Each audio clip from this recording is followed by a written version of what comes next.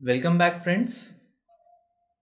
In the last segment, we have studied the meaning of markets and the types of markets. We have also seen the concepts of revenue, the total revenue, average revenue, and marginal revenue. In this segment, we are going to cover the determination of price in the market. So let's get started. Let us see what we have to cover under this topic. First, we have to see how the equilibrium of price and quantity is attained in a market.